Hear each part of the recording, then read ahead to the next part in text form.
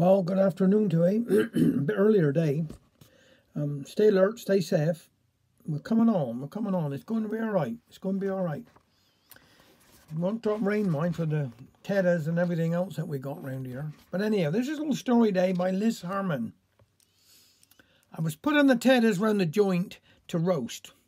Rich bit of beef it was, when the grandchild come in to see us. That smells some lovely grand, she said. What is it you're cooking? Oh, a lovely bit of brisket, I told her. I defined that a bit of good brisket, cooked slow, got some lovely flavour. Alfred did dearly love it. We never had beef, Gran, she replied. All we have is chicken. Mum says that chicken is healthy and some lot cheaper than meat. You ought never to complain, I told her. When your granda and me were children, we only saw chicken once a year. Christmas time. We couldn't afford no other time. It was so dear. Here, make yourself a cup of coffee and sit down, and I'll tell you about a certain chicken we had when I was young. When she sat down by the table with a piece of heavy cake and a packet of chocolate biscuits to go with the coffee, she got some good appetite, I thought. Take after her granda, I reckon. I told her now, when I was a child, there was some time when I was a bit delicate. You, delicate, Gran? I got a job to believe that. Yes, well, there was 1 year when I went down poorly with everything. You see, in our young days, there wasn't no injections for all the children complaints like measles, mumps, scarlet fever, and I had them one after another. I reckon I was off school for 3 months or more, and I was brain-wished.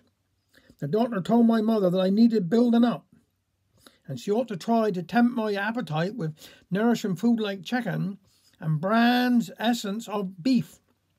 Where he thought my mother was going to get chicken from, I don't know. My dad hadn't been able to go to sea for nearly a month, and times was hard. Then my granda come up from down along and said that he'd heard how some farmer up Cheyenne was getting rid of his chickens, and that he was selling them off for £0.50 each. Then my grandfather said to my dad, Here, boy, here's the money. You go up to Cheyenne and get one of they for the dear child.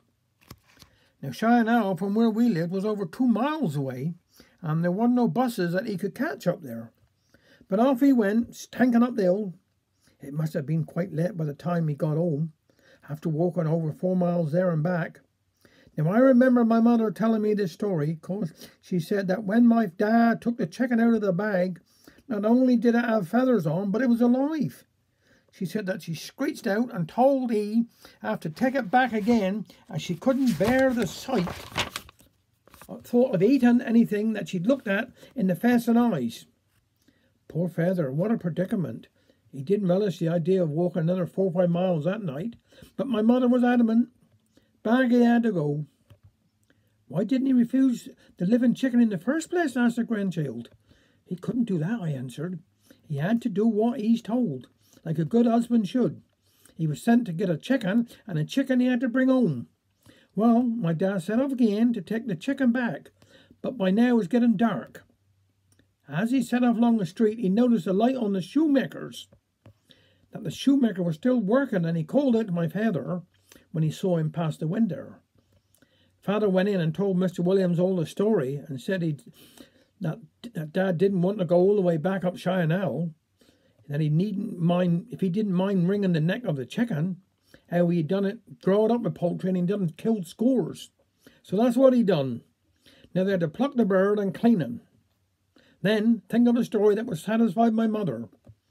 Mr. Williams brushed a bit of dirt off his cobbler's bench, and together they did the necessary.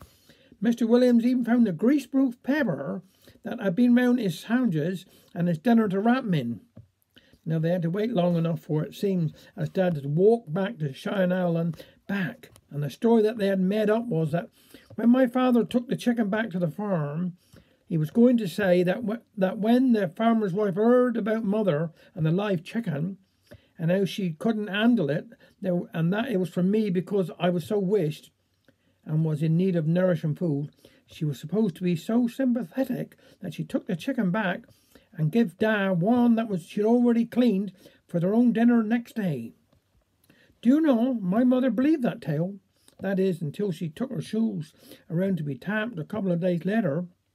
When she looked round the shoemaker's shop, she could see a lot of feathers all around, and the saying is, if you see shells, guess eggs. Applied to if you see feathers, guess chicken. She soon had the true story out of the shoemaker and my dad. But then it was too late to do anything about it because the chicken had been eaten and gone past chucking place. Now that didn't stop my father getting tongue pie. I reckon, you know, we women are cleverer than men. If we had to make up a tale like that, we would have paid more attention to detail and cleaned up proper so there was no chance of being found out. You know, I reckon there was only one time in my life I ever had chicken other than that at Christmas. Now, my queen, I asked her, are we going to have a bit of roast beef with me? There's plenty, or are we going home to have chicken? Do you know, Gran, said she, after that story, I think I'm going to become a vegetarian. Thank you very much.